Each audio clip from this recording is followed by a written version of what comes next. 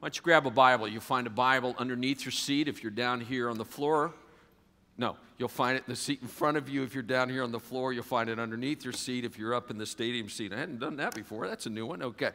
All right. And turn with me to 1 Peter 5. 1 Peter 5. It's going to be on page 1016.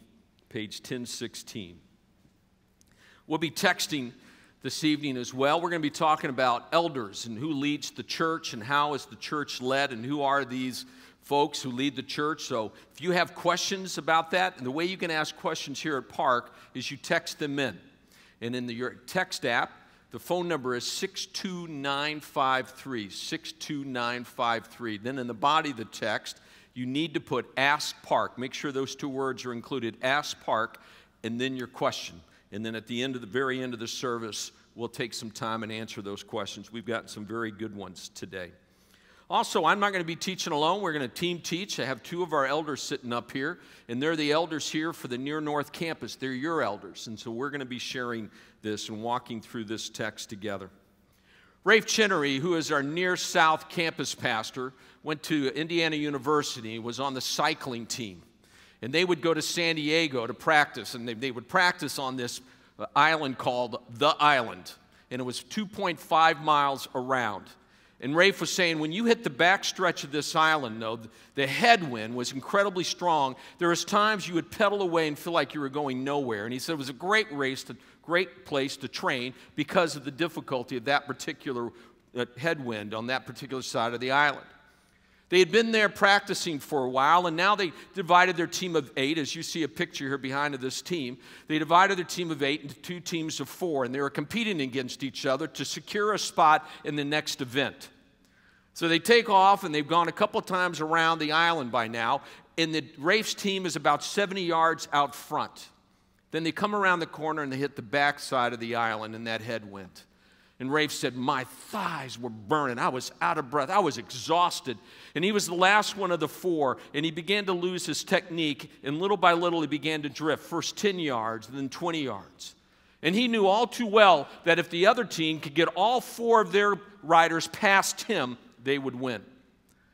And then something happened. The head rider for his team, who also happened to be the captain of the team, saw that Rafe was dropping behind, and he dropped back and came alongside Rafe. And as they're riding together, he looks at Rafe and says, remember your technique. Get your elbows in. Get your body rigid. Get your back straight, and let that wind flow over you. And then he says, get on my wheel, meaning I'll draft you. And so he pulls in front of Rafe, and Rafe pulls behind him. And I don't know if you know anything about cycling and drafting, but the person behind the lead guy will find a 40% decrease in resistance from that front guy. And now they're able to make up the time. They're able to get back in the pack and go on and finish and win the race. When we think about elders at a church, we think about that lead rider. In the midst of struggles and difficulties and persecution like we've been talking about with 1 Peter, the elders' job is to come back and to make sure that they're walking with those that are struggling, to say to them, don't forget the basics. Remember, there is hope. Don't forget there's joy. This is not your story. God's not done with you. You are known completely and loved entirely. And then it's the elders' job to say, follow me. Follow me. Watch me. See how I live life and mimic me. Imitate me. And that's what we're going to look at for a few minutes tonight. So turn with me to 1 Peter. 1 Peter chapter 5, and we're going to be in verse 1. So I exhort you, the elders among you, as a fellow elder and a witness of the sufferings of Christ, as well as a partaker in the glory that is going to be revealed. All right, let me pause here. Let me talk for a second about the difference between deacons and elders, and we have both here at Park. Deacons have delegated authority from the elders, and their job, according to Acts 6, is to come alongside those who are struggling and those that are going through a difficult season. They also oversee our benevolence here at Park. They're the ones that are available after every service to pray with you or to talk with you about whatever issues are going on in your life. And we have great deacons, and we have deacons spread out over every campus. An elder, on the other hand, an elder is defined for us in 1 Timothy 3 as well as in Titus 1, and we see it all through the book of Acts that they were raised up in every church that Paul starts. In every city, elders are raised up to be able to lead, to care, to protect, to be mindful of what the teaching should be for the church. That's their role. And so elders and deacons work hand in hand. When you read through the New Testament, you'll see a couple of different names for elders. You'll see elders, you'll see shepherds, and you'll see overseers. Overseers, sometimes how we translate into English the word bishop. An elder could be a bishop. Frankly, I like that title. I would prefer if you from now on call me Bishop Jackson, if that's okay with you. Bishop, no? Not, okay. But you see those terms as we read through the New Testament, and so all those terms mean the same thing. Now look what it says here. Peter says, and elders among you. Now he's speaking to the elders, and he does it in this letter. Why does he do it in this letter? Why does he write a different letter to the elders? For a couple of reasons. One, he wants the people to know what's expected from an elder for accountability's sake. He writes to the elders, and everybody hears this letter as this letter from Peter is going to be read in churches all over the region. That is in the center part of the northern part of Turkey. And so he wants to make sure that the elders are held accountable to the things he says to them, but also so that everyone else knows what's their responsibility to the elders. And we'll get there, what their responsibility is to the elders. He calls himself a fellow elder, understanding the difficulties and the joys of leading. But at the same time, he says, I'm the same as you, but I'm different from you. And if you look down, it talks about the sufferings of Christ, that he had seen the sufferings of Christ. That's a way for him to identify himself as an apostle. You go back to the very first verse of 1 Peter, and he says, I'm an apostle. He speaks with one who has authority.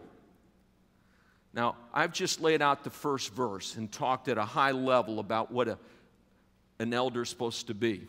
Now I'm going to invite my two elders to come up and to dig into verses 2 and 3 and to talk more specifically about how an elder is supposed to function. Good evening.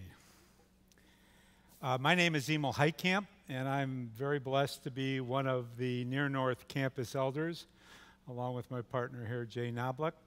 And a little bit about me. I'm born and raised in Chicago, and my wife and I have been down here in the city at Tending Park for 11 years, and I'm kind of can't help but say, but this month we had our 43rd wedding anniversary, so we like that. Thank you. And we have two great children. My son, Emil, I didn't have a lot of imagination there, you know, and his beautiful wife, Kim, and their new 7-month-old baby, Roland. There you go. And then my daughter, Rebecca, who lives out in Baltimore, and is coming in for Labor Day, so I'm getting pumped for that. And Rebecca, she works at Johns Hopkins, some of you may have heard of that, and she spends half her time in Africa, so that keeps her mother and me on our knees, so as you all know. But tonight, I'd like to go together and look at verse 2 of this passage. Let me read it for us. Shepherd the flock of God that is among you, exercising oversight, not under compulsion, but willingly, as God would have you, not for shameful gain, but eagerly. I'd like to focus on the word shepherd, then comment briefly on the rest of the verse. The best-known shepherd of the Old Testament was David. David was out tending his father's sheep when the prophet Samuel arrived to choose a new king from the 8 sons of Jesse. But David was not just a shepherd. David was also a warrior. I think we all have heard of his fight against, well, he was a young warrior then, Goliath. But he also then was the king of Israel. Interestingly enough, Jesus, in addition to being the great shepherd, is also a warrior and a king, and who sits on the throne of David forever to rule and reign. However, when Peter defines the role of an elder, he does not call them warriors, and he does not call them kings, but instead he refers to them all as shepherds. In doing so, I believed he looked in part to two key moments in Jesus' life. In the Gospel of John, chapter 10, 14 and 15, Jesus describes himself as the good shepherd. I am the good shepherd. I know my own, and my own know me. Just as the Father knows me, and I know the Father, and I lay down my life for the sheep. We see this shepherd theme repeated again in John 21:15-17, when the resurrected Jesus had just finished cooking breakfast for Peter and the other disciples. When they'd finished breakfast, Jesus said to Simon Peter, "Simon, son of John, do you love me more than these?" He, Peter, said to him, "Yes, Lord, you know that I love you." He said to him, "Feed my lambs." He said to him a second time, "Simon, son of John, do you love me?" He said to him, "Yes, Lord, you know that I love you." He said to him, "Tend my sheep." And he said to him the third time, "Simon, son of John, do you love me?" Peter was grieved because he had said to him the third time, "Do you love me?" And he said to him, "Lord, you know everything. You know that I love you." Jesus said to him, "Feed my sheep." So when Peter uses the verb shepherd in verse 2, and here in chapter 5, he definitely recalled Jesus telling the parable of the Good Shepherd, and in addition, how he felt that morning when Jesus told him 3 times to feed my sheep. Peter was told to shepherd the Lord's sheep, and now he, through this letter, is challenging his fellow elders to do the same. We can also look to the words of Psalm 23, which we read together tonight, when clarifying the elders' role as shepherds of their congregations. This beloved psalm helps define the duties of an elder. They are to lead by example, not just by words, but by deeds, to provide spiritual guidance based on solid biblical truth, and feeding, first and foremost, from the Word of God. I did some additional reading on sheep and shepherds in preparing this sermon. Sheep need a lot of tender love and care. They can easily get lost, so shepherds oftentimes need to go find them. They're pretty defenseless against predators, which is why they need a shepherd to protect them. Frankly, the more I read about sheep, the more I understood why God used the shepherd-sheep metaphor throughout the Bible. I definitely saw a lot of myself in the sheep. So elders need to be caring, loving, committed to finding the lost sheep, and to protecting the sheep from all the various predators in our culture who are constantly trying to pull seekers and believers away from the truth of the Bible and from the safety of a biblically focused church and the fellowship with other believers.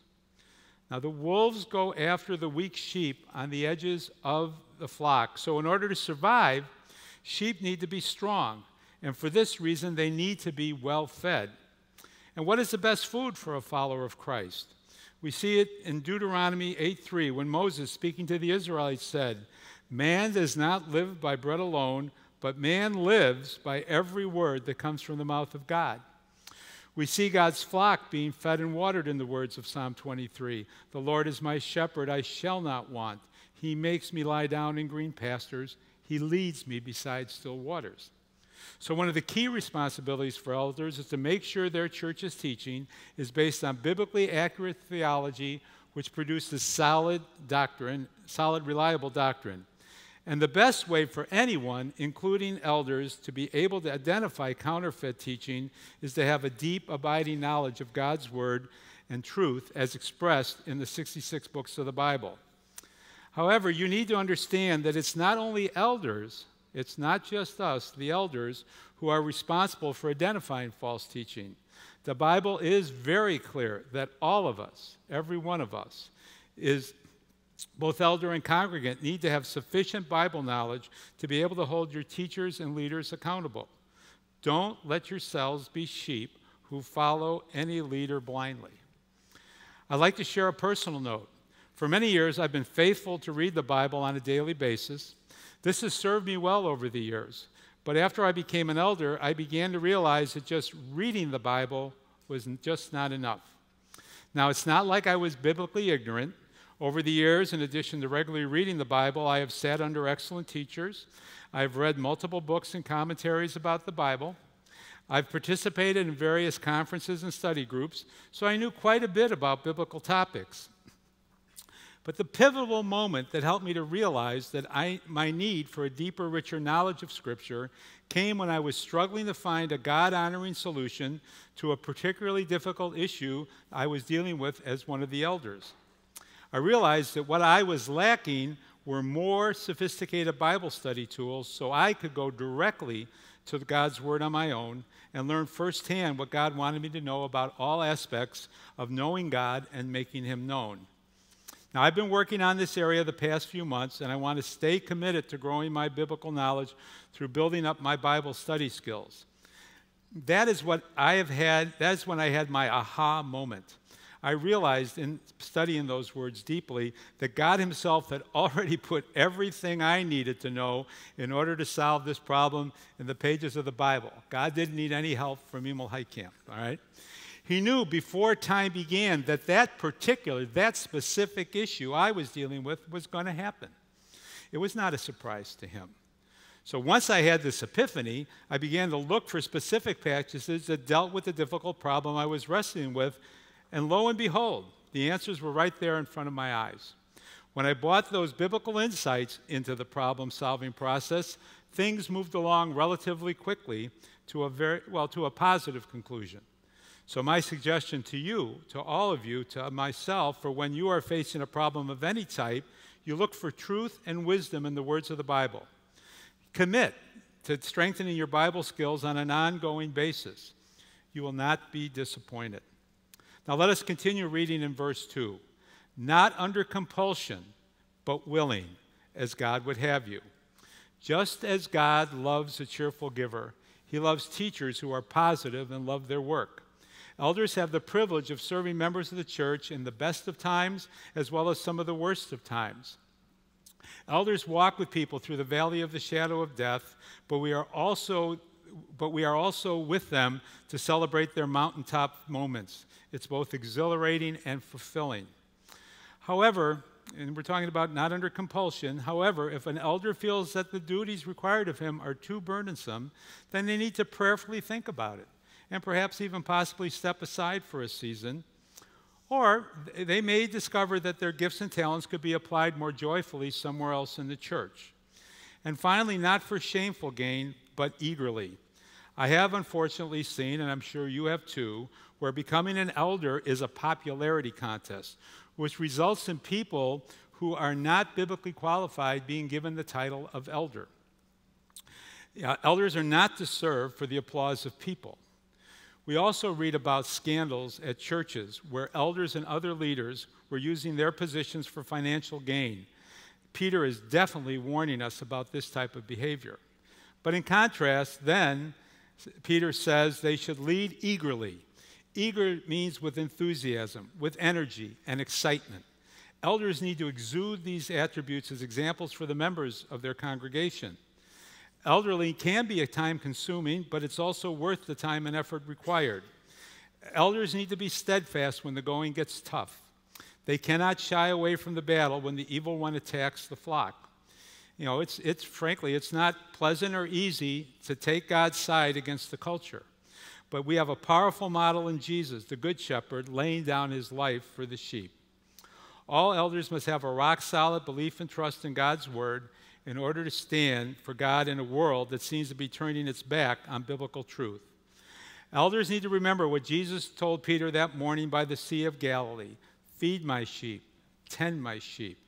And if we follow, all of us follow, the example of the Good Shepherd, we'll be able to do that in a manner that is for our good, the good of our church body, the good of our world, and for God's glory. And let me tell you that it does not get much better than that this side of heaven. Now Jay's going to come up and take us through verse 3.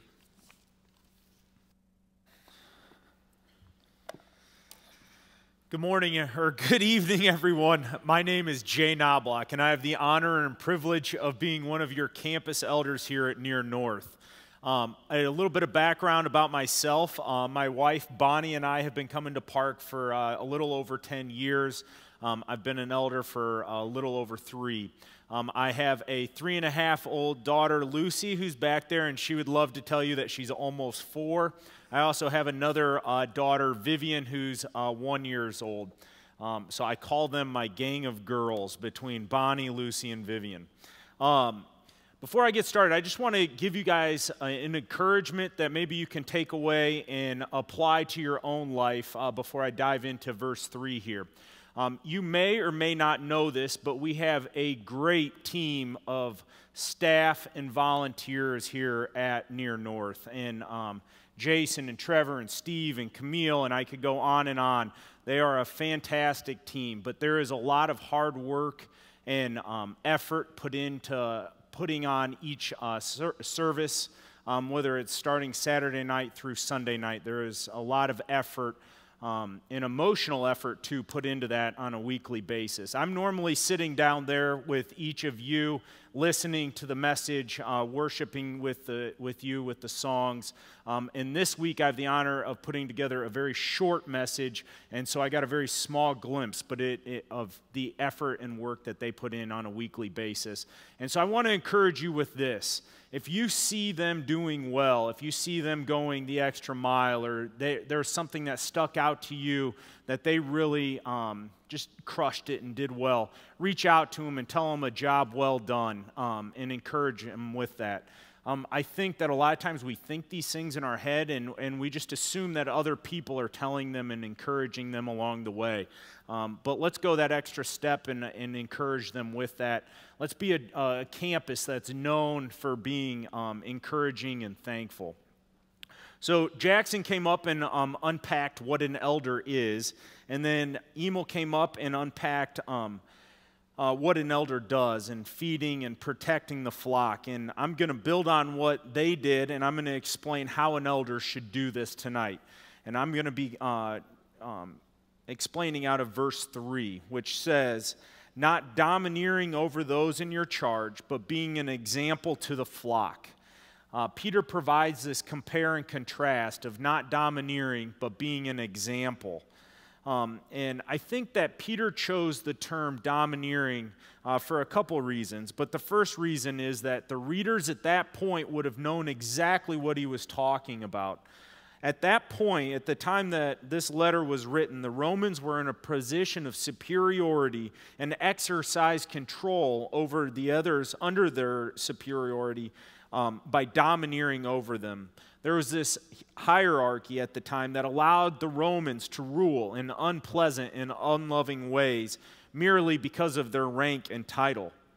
Jesus and even others throughout the New Testament mention this domineering approach. And in fact, it's the reason that the disciples were actually hopeful that Jesus had come back to set up an earthly kingdom to overthrow the Roman government and put an end to this domineering approach. Domineering is when someone asserts their will over another in an arrogant way. This generally occurs when there is a person or a group of people that believe, or they actually do have this rank or title over other people. They believe that this rank or title allows them to tell the other person what to do and expect that person to follow their commands merely because of their position. Other translations use the term lording over, which provides the illustration of a king ruling over his kingdom and being able to tell his people exactly what to do merely because he is the king. The bottom line is that a person that is domineering is doing this because they are in a position of superiority or power over someone else. So when Peter tells his fellow elders not to domineer over those in their care, the readers know exactly what Peter is talking about, which is that elders should not say, think, or even act as if I have this title of elder, so you should follow or listen to me merely because of that. Instead, Peter rejects that and instead instructs the elders to be examples to the flock, leading by modeling rather than commanding. Peter is telling the elders to live it out in their own lives before they instruct others, and let others see this example in their own life and to be able to model it. So what then are elders supposed to live out in their own life? Paul answers this question in a letter to Timothy. who was someone that had followed Paul and learned from his example. Paul instructs Timothy in the context of becoming an elder. Don't let anyone look down on you because you are young, but set an example for the believers in speech, in conduct, in love, in faith, and in purity. I love this list. It covers everything. But as I started examining my own life, as I was preparing this message, I started asking myself, do I really want people to always follow my example of speech? How I talk to people, how I talk to my wife, how I talk to the people that I work with, how I talk to people here at church, even my emails or my text messages, are they an example worthy of being followed? How about my conduct? How I am acting at home or at work or here at church again? How about my love for others or my faith, my purity? I think the honest answer to all of these questions is that I don't really want people to always follow my example. But I think here's the beautiful thing about the gospel, is that we can be an example by showing others how to respond when we mess up or in failure or in the face of sin. Sometimes this is just as impactful as actually setting a positive example. Let me give you an example. So my 3-year-old daughter, I can tell her until I'm blue in the face to ask for forgiveness when she's unkind or unloving to someone, perhaps at the playground, perhaps down in the loop, or somewhere else. And I'm not sure that it always sets in. But here's the thing, and it's humbling, is that when I model this to her and she sees me asking for forgiveness from her, when I go up to her and I ask for forgiveness, Lucy, I am sorry for losing my temper or losing my patience, or I ask for forgiveness from my wife in front of my daughter, I think that it starts to set in and she really starts to grasp this concept of forgiveness. So sometimes how we respond when we mess up is a way of being an example to others. As I went through this, there's a lot of lessons and takeaways that can be taken from verse 3, and a lot of good encouragement to me. But there's 2 that stuck out to me this week as I prepared for this message. And the first takeaway is this: elders set an example by being present and available. Think back to the illustration that Jackson gave at the beginning about Rafe and the bicycle team. If the leader of the pack, if the captain, the upperclassman, the person that had been through this before, wasn't watching behind him as Rafe started falling farther and farther behind, he would have never known what was happening, and he wouldn't have had the opportunity to go to Rafe and tell him to keep his elbows in and to get on his wheel. So the fact that his captain was present and available and aware of what was going on is one of the things that I think elders need to be doing. They need to be with the people of the church and understanding what's going on. But here's the thing. I think that the greatest example of this actually comes from Jesus. In Matthew 4, one of Jesus' first recorded statements is, "Follow me, and I will make you fisher of men." I think this phrase, "follow me," is one of the best illustrations of being an example. Jesus is saying to his disciples, "Come, watch me, walk with me, be around me, model your life after me. I'm going to make my life available to you so that your life begins to look like mine." This language of being an example is modeled perfectly by Christ.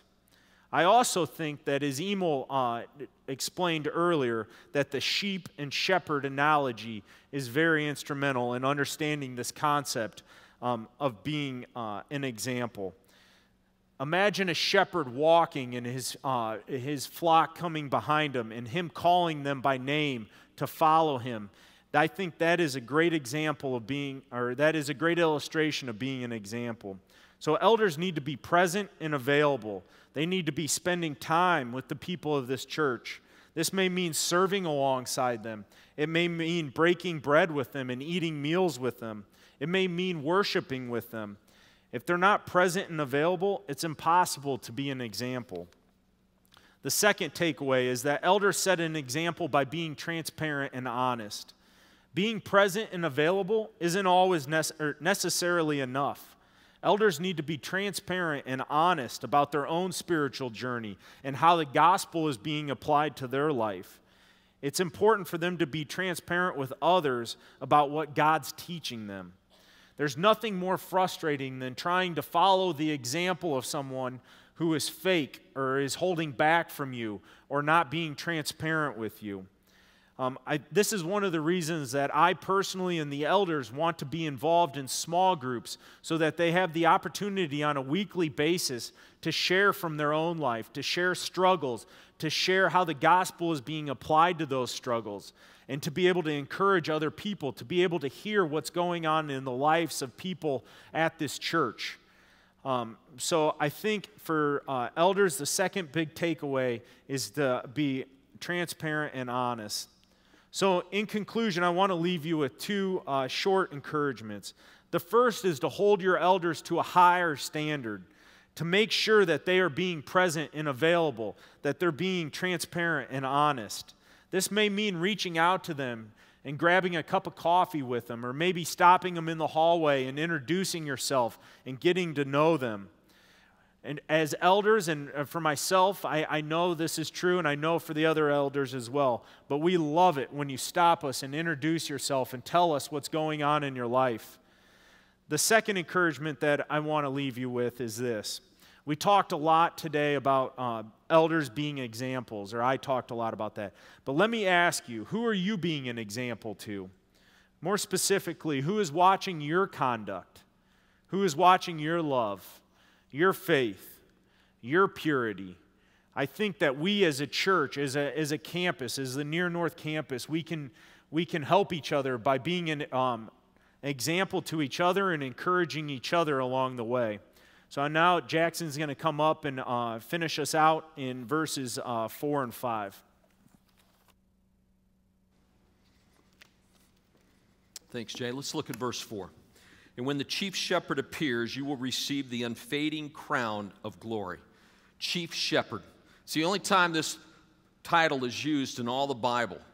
The idea that you have one shepherd who is over all these other shepherds. So it's to remind us that elders have a boss. Elders have a boss. We are not franchise owners and operators. We're managers. Someone else's business. This is someone else's church. And I got to tell you, there's times when I'm grateful for that because I can feel the weight of this place. And it's important for me to remind myself, this isn't my church. I don't own this church. Jesus is the one who died for this church. Jesus is the one that has secured the life for those of us that are in this church. It's His church, and we submit to Him. We're merely under-shepherds with delegated authority. There is no replacement for Jesus. The elders don't step into the role of Jesus.